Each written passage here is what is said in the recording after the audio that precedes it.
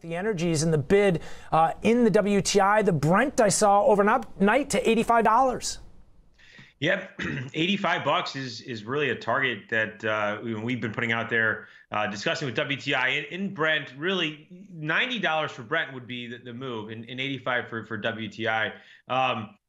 We put out last week when crude fell back below $80, and I put out in our notes that we believe it's entirely possible to see WTI go to 85 into the expiration of the November contract. I had multiple clients, not just one, but multiple clients call in and say, "Are you serious? $85?" I mean, you're talking about a week and a half. Crude just fell $3 from the high. Yes, yeah, we're serious, and that's what we're seeing right now. I mean, you look at the data yesterday in the EIA numbers.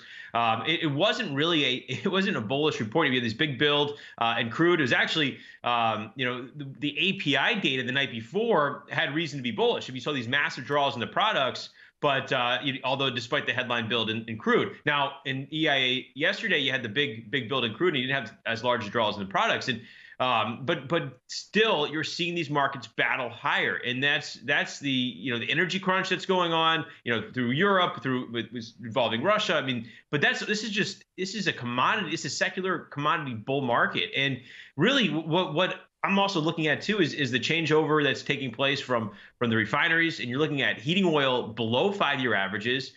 Even the 5-year range, it's like sitting in the bottom end. The stockpiles of heating oil is sitting in the bottom end of that range.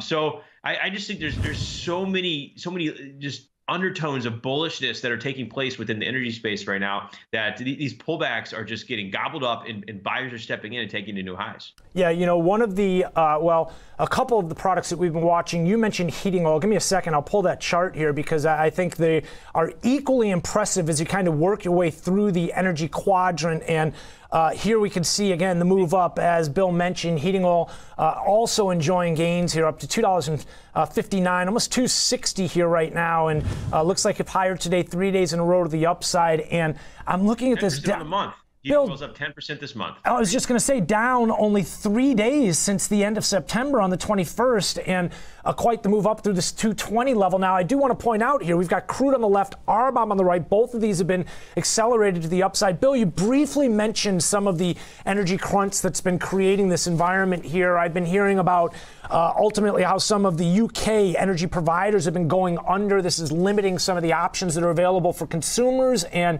I mean, there's really no end in sight in terms of this demand for the crude products coming as, again, natural gas, coal for many areas in Asia, for example, at record levels. I mean, we're talking about it's had to shift sort of the demand narrative and beneficiary being crude, it seems like. Yeah, I'll tell you what, traders have crushed it. We deal with a lot of prop traders too around the world. Speculative. And a number of prop traders, they shut down for the year already, trading things like the Dutch natural gas. They made their money already in. I mean, these traders have crushed it on these moves, but it's not just energy. I mean, we're focused on energy, but like you said at the start, copper's up 10% this week. Heating oil's up 10% this month. Crude oil's up 10% this month. Gasoline's 11% this month. Cotton's lock limit higher right now. It's 20% over the last 2 months. Coffee's up 8% this week. Lumber's up 23% this month. I'm just rattling these off. This is a massive move across the commodity space. But what's also stoking it is the PPI and CPI data this week. These numbers were not hot. These numbers were right in line with expectations, and ultimately that stokes this inflation, because if these numbers came in hot, then you would see the U.S. dollar rally pretty sharply. It would mean the Fed has to tighten sooner. But really, this, you also pointed to Powell really disconnecting the taper from the rate hike. This is a Goldilocks scenario for a secular bull market right here, right now. This is the new wave of the secular bull market in commodities. I think it's going to last for quite a bit, but this is that wave, the wave that we saw through May and June. Now, and then the Fed kind of put a kibosh on it at their meeting in June. This is it reinvigorated now, and there's some legs to this thing. Many were talking about a commodity super cycle back last summer, the run up into July that we saw, and as we pulled back, some of those conversations sort of cooled, some are eased, but it does seem like we're starting to see that again. Copper, as you mentioned, a very strong run up and through the 50-day moving average of higher today. It looks like 6 of the last 7 to the upside, and not far from that 488 high that they saw earlier this spring back in May. Bill, let's talk about how you mentioned some of the other products. The one you didn't really bring to the discussion here yet was grains. We had the WASI report this week. They sold off viciously. Beans have been on a bit of a slide coming off, but I guess this is one sort of area in terms of the commodities discussion where we have seen some weakness. Yeah, you're right. We have seen some weakness, and that the market is really digesting the move that happened earlier this year. And the move that happened earlier this year was really on a positioning standpoint. And if you look back, and my partner Oliver Slope, who handles all of our agriculture business, he was on top of this with the corn early on. You look back at March and April, there was record net long positions from the funds. You're talking about speculative hedge funds getting record net long. And as corn was going higher and going higher, you were not seeing that record net long position decrease one bit. And that's rare. It's extremely rare to see that, because these people are in business to make money. So usually when they're making money, they're going to take some profit off the table, and they were not doing that. And what you were seeing is basically extremely large positions from the producers who were short, selling off their crop. Now they were getting squeezed as this market was going higher. They ultimately had to rebuy positions because there was a limit expansion that was going to be taking place through, I think it was in June or July it actually took place, and they were looking, the funds were looking for that limit expansion to actually pick up new contracts. So they were at record net longs, and they added to those contracts and squeezed this thing higher. So I think the market, listen, I'm not extremely into the fundamentals on agricultures. That's my partner's job, and he's terrific with it. But what I will say is he was on it, in the fact that this market had that big move through the early part of the summer, and that's also a seasonal move. It really, corn does top out seasonally almost every year through the middle end of June. But that move really was a huge move, and the market is now digesting that. I wouldn't be surprised to see another wave, but higher through the early part of next year when that thing gets started again in March and May. But right now we're really digesting these prices. Yeah, and from what I'm seeing here, as we hold near the lower extreme of that digestive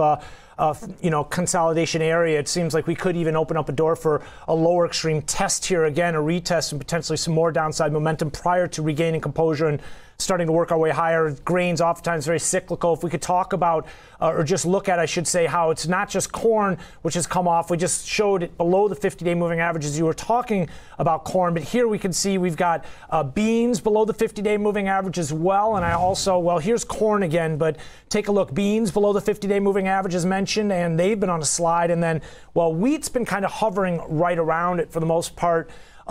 Bill, real quick, I wanted to get your thoughts on this retail sales number headed our way. Maybe not as big of a focal point as some of the inflation data due out earlier in the week, but with it coming in somewhat muted, I guess a lot of traders and investors are going to want to get some insight in terms of some of the consumer trends and what we've been seeing. This number certainly should not be discounted. Would you agree?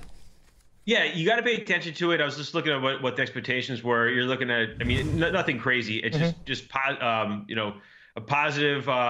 Actually, you're looking at the headline number to contract a little bit, and in the core number to pick up just a little bit.